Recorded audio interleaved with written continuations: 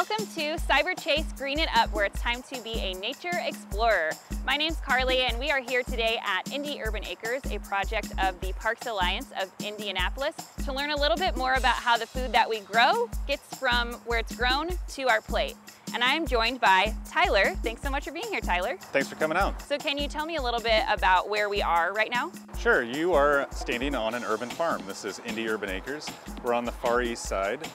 We're bounded by a highway. There's lots of cars driving by right now, but we are able to grow food and give it to people that need it. Can you tell us a little bit about what kind of food you grow at the farm? Yeah, we grow a little bit of everything. Anything that you can grow in Indiana, we do. So that's corn, tomatoes, peppers, kale, collard greens, zucchini, you name it, we grow it.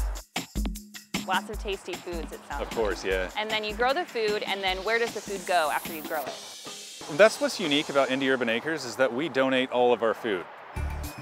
So hunger is an issue in Indianapolis, and there's food pantries around the city that are trying to solve that issue and get food to people that need it. So all of our food goes to food pantries. So the food pantry that we serve the most is just right down the street. We actually just walk it a couple blocks away and give it to the people that need it.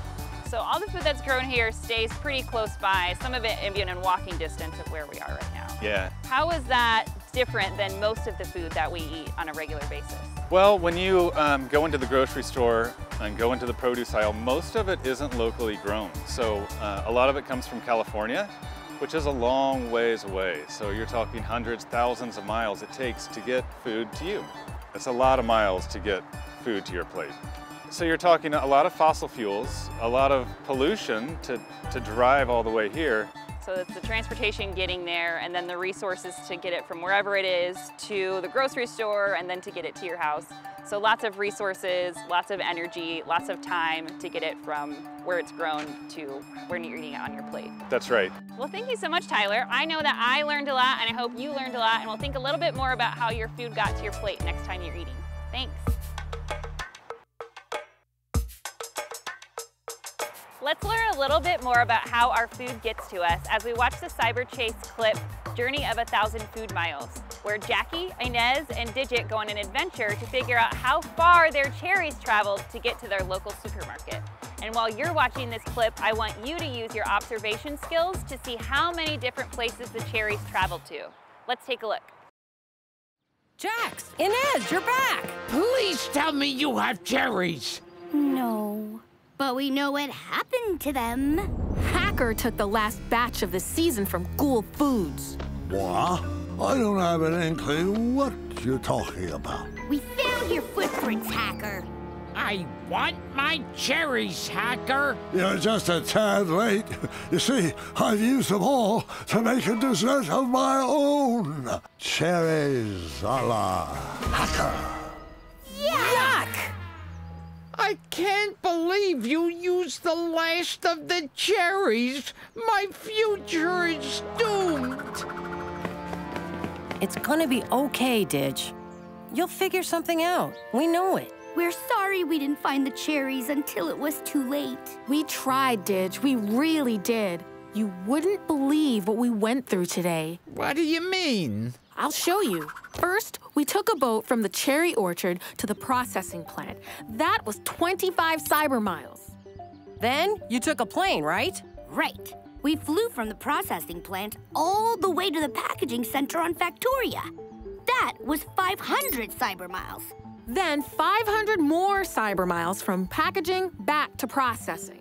500 plus 500 is 1,000. Then add the 25 and that makes 1,025 cyber miles. Sheesh, I had no idea. Wait, there's more. Next, we took a train 50 cyber miles from processing to the distribution center. And finally, a truck 25 cyber miles back to Gough Foods. 25 plus 25 is 50. Plus 50 is 100. Plus 1,000 equals a grand total of 1,100 cyber miles. And that's not the worst part. All of that transportation causes lots and lots of pollution. You went all those miles for me? Thank you for trying so hard. See, Didge, you can't give up. Bon Appetit is still coming. And the last time I checked, cherries aren't the only fruit that make a tasty dessert.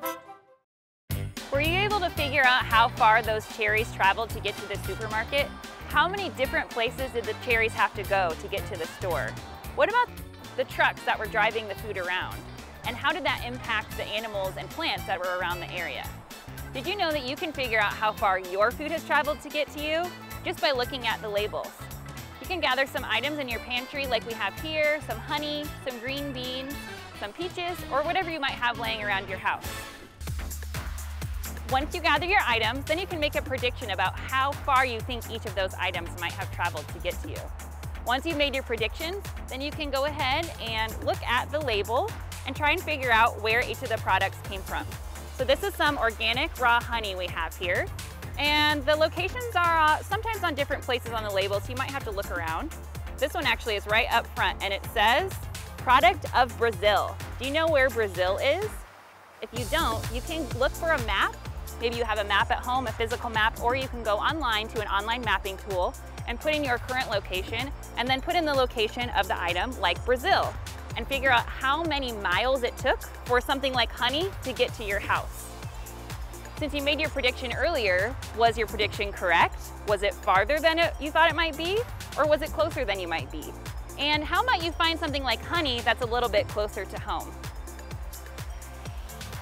Thanks so much for joining us today and learning a little bit more about food miles. And I hope next time you're eating something on your plate, whether it's honey or tomatoes, you'll think a little bit more about how far that food traveled to get to your house and how you might reduce your food miles and eat a little bit more locally. Thanks again to Indy Urban Acres and the Parks Alliance of Indianapolis for showing us around the farm today. Thanks again, and if you're looking for more activities, you can check out WFYI.org/curiosity club. Until next time.